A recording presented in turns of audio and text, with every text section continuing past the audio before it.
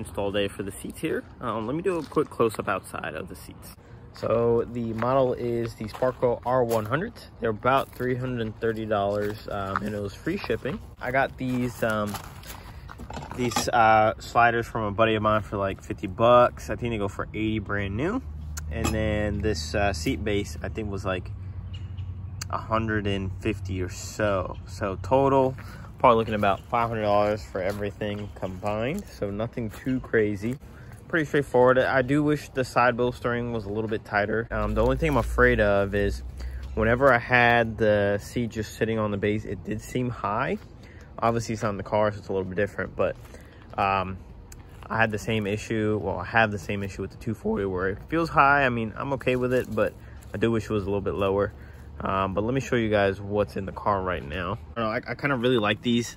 The side bolstering is really nice and tight, and it feels pretty low, you know. But the problem is, so these are the FRS brackets as well, and they do not line up one bit. So I only have one bolt sitting there right now. It's a little sketchy.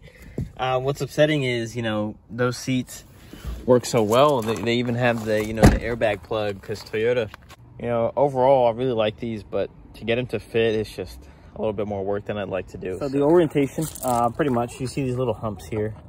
Those go on the seat side, and obviously you want to make sure that it's on the right way. These go up. Basically, I slid this slider forward so I can get to this bolt here.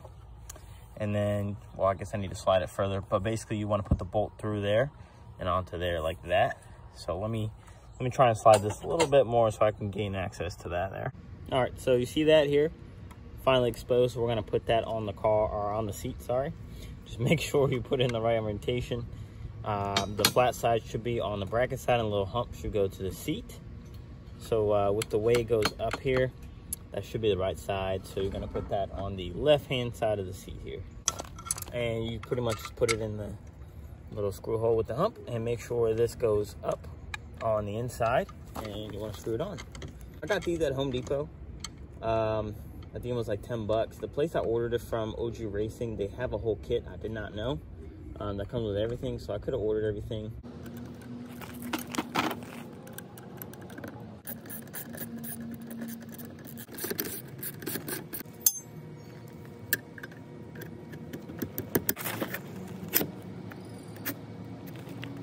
Now we're gonna pretty much just feed the longer bolts here into the seat rail right here through here, and then we're gonna put the seat base onto the slider there. I literally have no idea why it was such a pain, but just gotta make sure both rails are even on the seat, and then I try to even it out as best as I could, nice and even in the middle. Okay, so now we're gonna go over to the car, and on a normal car, obviously you'd have all four 14mm bolts on each corner of the seat. And then you'll have a couple plugs underneath. You just need to unplug. That's about it. So we're going to take this out, and then we don't forget the belt buckle, or whatever you call this, the chuck. I don't know, but don't forget that as well.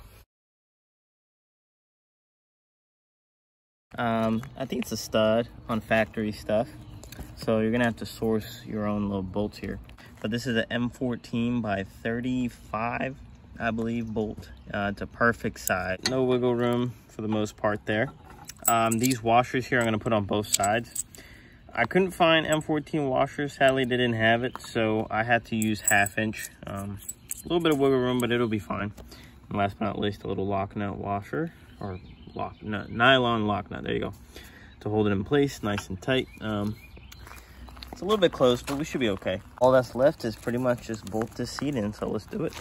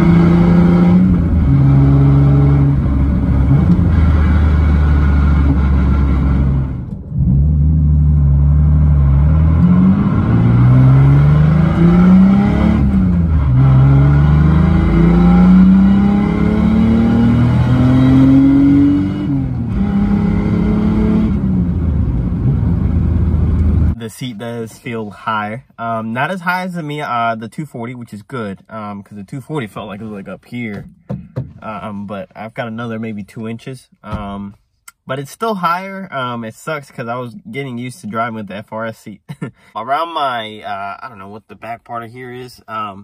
Those are fairly tight. Like, that's what hits every time, which is great. I just wish the waist was tighter.